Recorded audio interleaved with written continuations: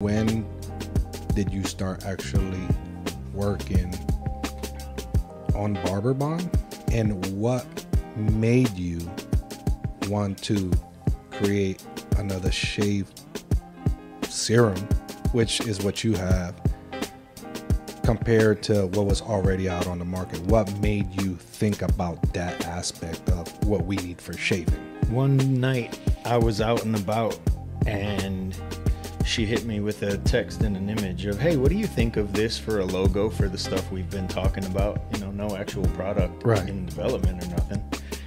Another part of the dream. But I liked what she was thinking and saying, and I took it from there and added something to it, and then we gave it to a graphic designer buddy who really turned it into what a lot of people like, our logo. Before that, I was like, I'm gonna go buy the domain right now.